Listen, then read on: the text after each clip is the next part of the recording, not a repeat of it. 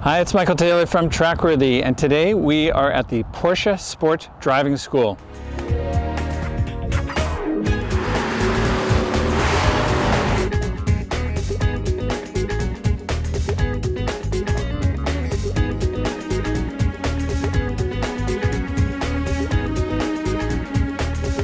This is something that Porsche started in 1973, and for the past 43 years they've expanded from their first school in Germany and are now operating in 16 countries around the world.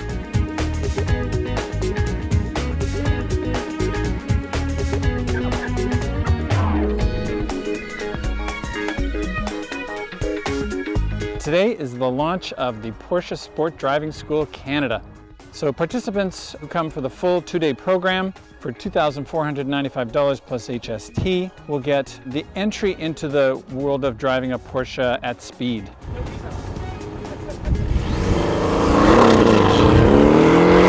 There are 4 levels of this school, and graduates who go through all levels, not all of which are available in Canada. You'd have to go into the US or other countries to do the other levels.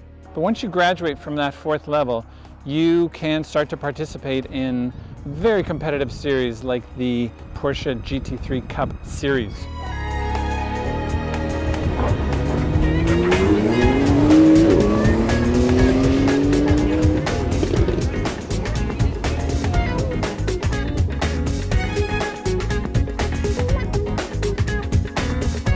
We're at Canadian Tire Motorsport Park today. This is the driver development track.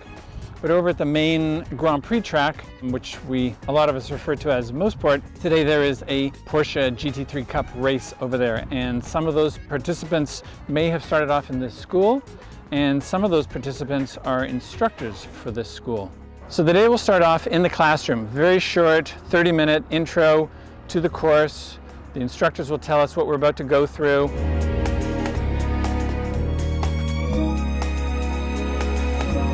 Instructors will explain a little bit about the dynamics of a car, especially at speed.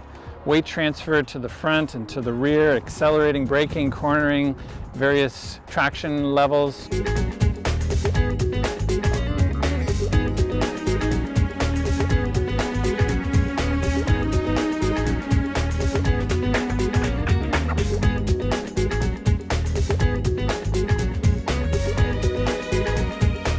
So there will be 3 components to today's activities. One is braking, get the car going up to 80, 90, or 100 kilometers an hour, and then hard on the ABS brakes. There's the autocross, which will involve slalom course, and then following white lines and cones, and then braking in a specific spot. And the granddaddy of them all will be getting out onto the driver development track in half a dozen Porsche 911 Carrera 2S's and half a dozen Porsche 718 Cayman S's. Let's go. This driver comes in, it's on the brakes in a straight line. You can see those tail lights come on. Comes off the brakes, coasts to the center, and now starts to pick up the throttle. So again, on the gas pedal, straight line, into brakes in a straight line. As we turn in, we bring our foot off the brakes, coast, and from the center off, we get back into the gas pedal.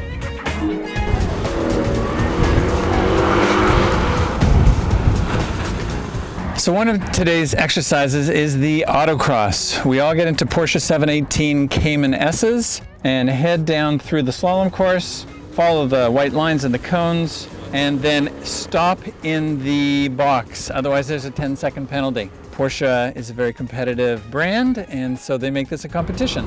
So all of the participants each day will vie for the lowest overall time. And if you hit a cone, it's a 2-second penalty. And if you miss the braking zone, it's a 10-second penalty.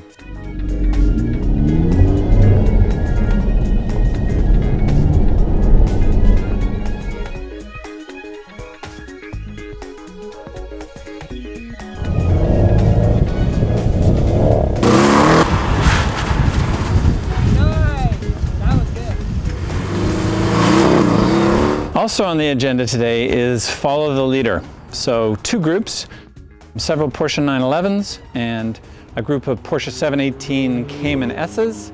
Instructors in the white car. As you can see, the gray cars are the participant cars, and you follow the leader through the course. And After one lap, the car following the instructor follows to the back, and the next car goes ahead, so that everyone gets to follow the instructor, learn the line. They've placed cones around the track so that you know where to enter the corner, you know where the apex of the corner is, and you know where to exit the corner. And start off slowly initially, and then the group picks up speed as they get more familiar with the track. At the end of this roughly half-hour session, the pace is quite good. So it's just a great way to experience these cars in their proper environment. Much more aggressive than on the road, not full-on racing, you know, kind of in the middle or a little bit over from the middle. They're all PDK transmissions, so the instructor does encourage you to try just the default setting, and then on the steering wheel you can go to the Sport and Sport Plus, and it makes a huge difference. As you get more aggressive in the lapping sessions and you put it into Sport Plus, the car does an amazing job of gearing down for you, kicking it into the lower gears, keeping it in the gears as you're accelerating. And you really notice the difference when you put it back into the default mode. The transmission's much more leisurely getting through the gears. Great ABS, there was a braking exercise as well. And you leave all of those nannies on. So obviously professional racing car drivers turn all of that stuff or don't even have it on their cars. But for everybody else here, and this morning the track was a little bit slick.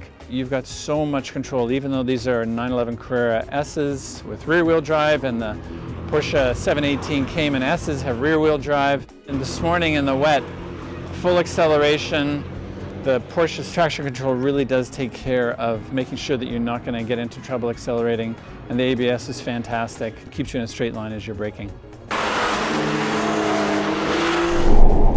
And that's what you call a bunch of laps around the Canadian Tire Motorsport Park driver development track, something like that. So that wraps it up. An incredible day.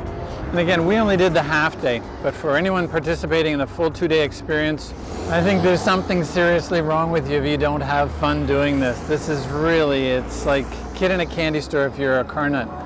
And you want to talk about track-worthy cars, these are amongst the most track-worthy. As I said at the intro, you should never drive the cars the way we're driving them here on public roads. That's not what they're for. They are all about being unleashed in a controlled environment, and that's exactly what this is. Obviously, Porsche does an amazing job. They look after all the participants extremely well, and you come away learning a lot. If you've got the time and the $2,495 Canadian plus HST, you will have a very hard time finding something better to do with 2 days. And don't forget to tune in for lots more content on TrackWorthy, and we'll see you soon.